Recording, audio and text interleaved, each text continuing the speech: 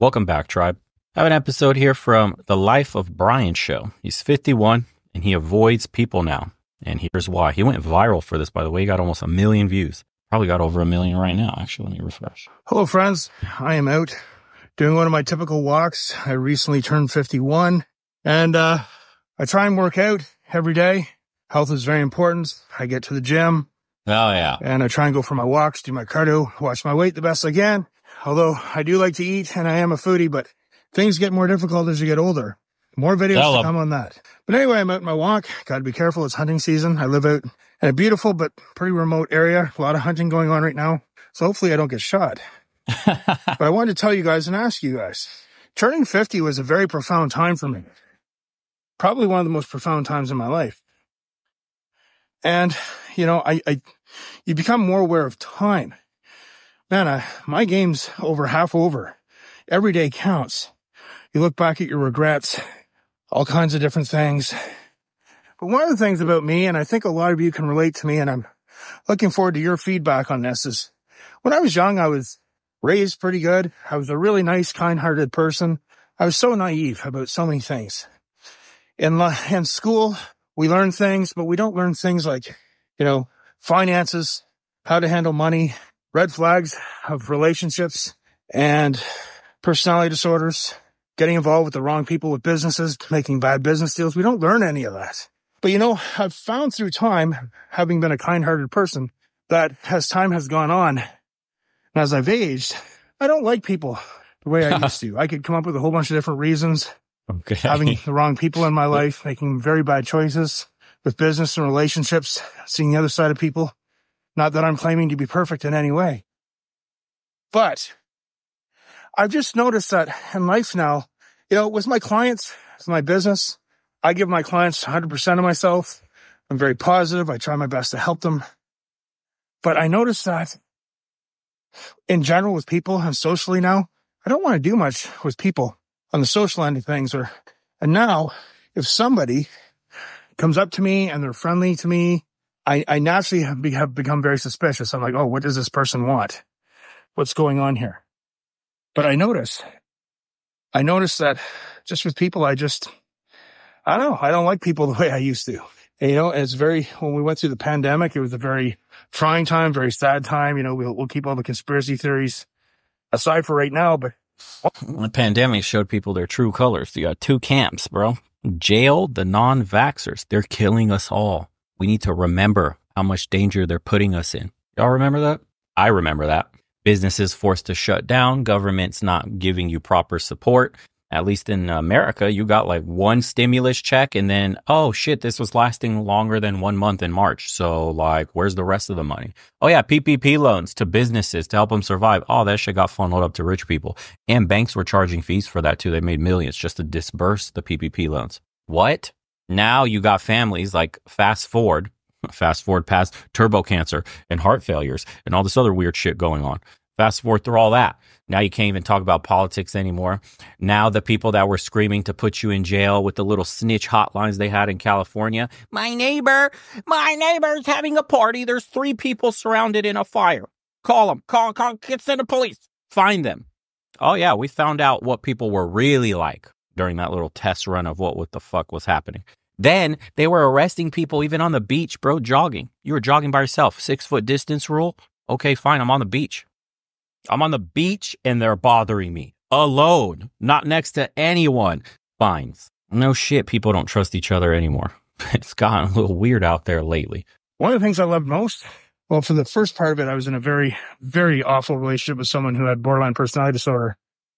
But when I got out of that and I lived on my own, one of the things I loved most was going into a grocery store 20 minutes at night before it closed, 20 minutes before it closed, getting my groceries and just hiding from people. I've become almost a social recluse. Why though? I don't trust people. I hate drama. Okay. And, I don't know. That's how I am. As I said, don't get me wrong. I can be friendly and I'm very good with my clients on a professional level.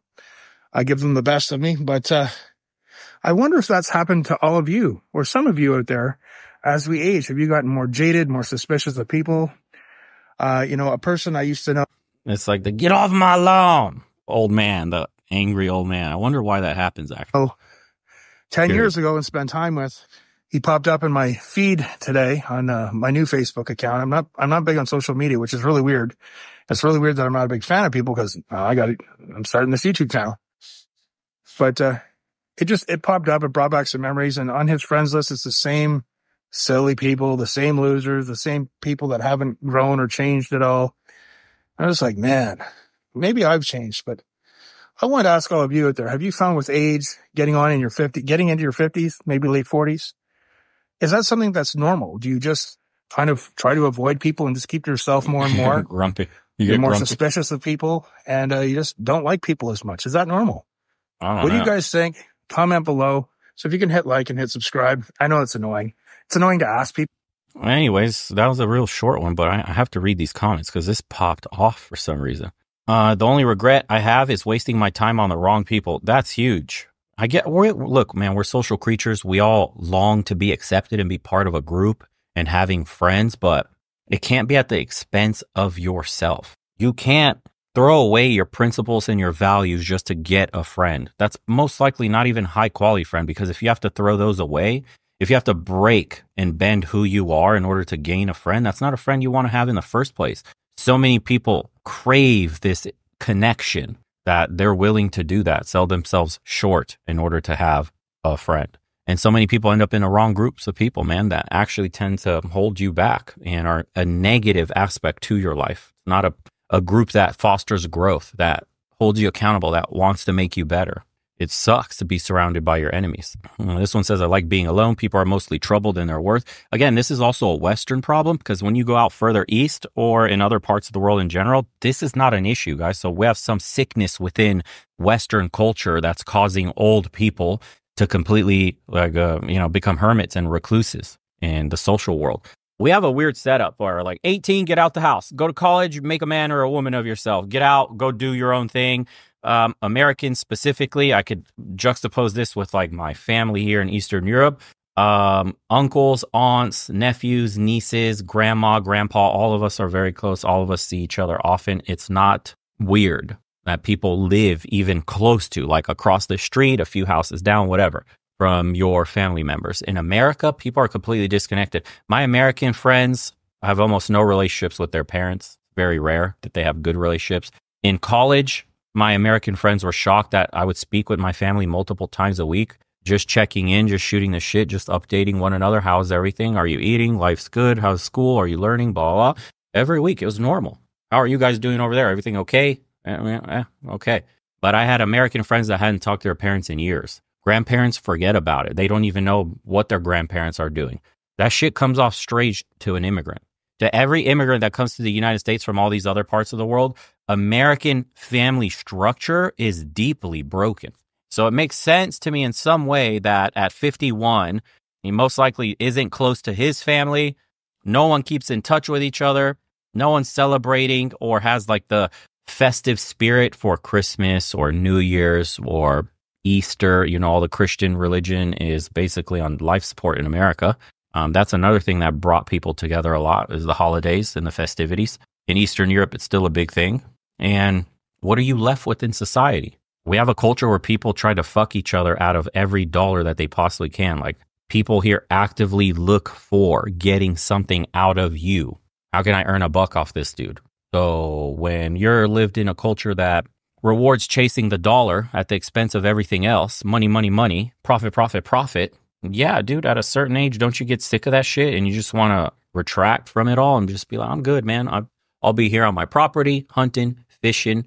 Don't want no drama, no nasty people around me, no woman draining my wallet or whatever. And okay with my dog and just living the rest of my life. Having worked hard as hell to get here and finally be somewhat free, I'll just cruise and enjoy retirement. I mean, it makes sense. But for the rest of us in the other parts of the world, that huge extended family structure breathes life into people, man. You don't become isolated. You're very social. You still have a lot of say and respect in the family. Imagine you're at his age approaching what you would normally be a grandfather, and your son at his age would normally be starting his own family. So you have you're at the peak of that pyramid in terms of leading the family still, until your son fully takes the reins as you get too old to, maybe still earn, work, or contribute in any way. but that wisdom you have is passed down to your son and to your grandson. Like that generational leap is missing in a lot of Americans, and it's sad. This one says, my late dad had a saying, you're lucky if you have one true friend in life. Most people don't even find one. I used to hate that saying now, but it makes much more sense. The more people you know, the more you love animals. I'm 55 years old. Since I was very young, age 2, 3, and 4. How do you remember that shit? I've always been a loner. All throughout my entire school life, from kindergarten to high school, I only had one friend I met in the 7th grade. Our friendship lasted 2 years. Once we got to high school, she made friends with the in crowd and I stayed by myself. So this is a woman. To this day, I don't have a single friend, not one. Holidays and birthdays are spent alone. This is sad. I have where's your family? I have coworkers, but they're not friends. Do I dislike people? In my teens, I did. Today, do I dislike people? No, not really. I just haven't come across anyone I'd like to be friends with. It takes effort, guys.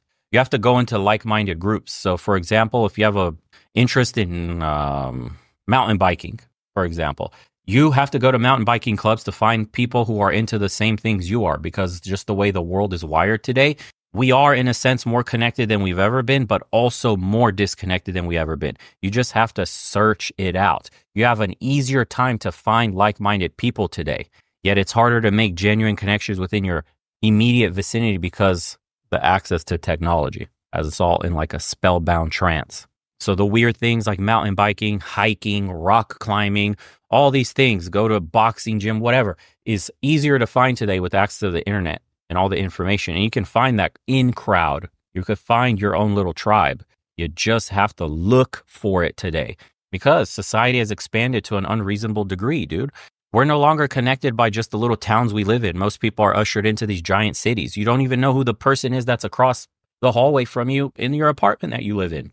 You know, that's another problem in America. Like, we don't even know our neighbors anymore.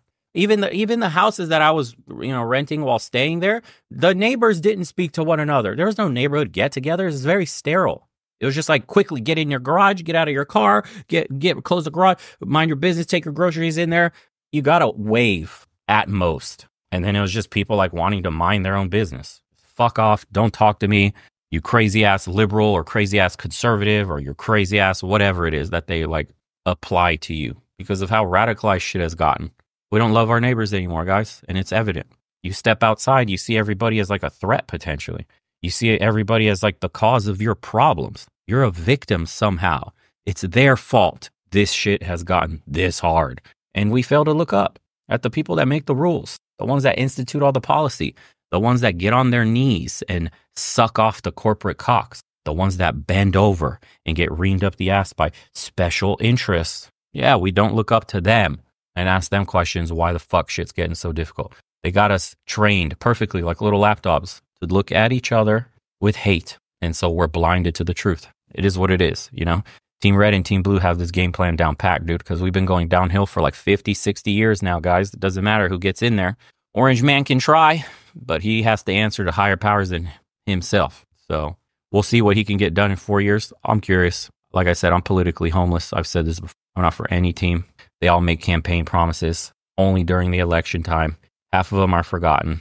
Then the special interest in corporations come in.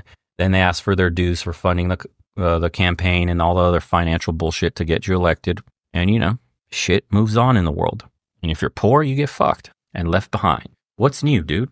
Anywho, if you enjoyed today's episode, guys, and you want to see more, hit the like button, subscribe, leave a comment what you think about the system.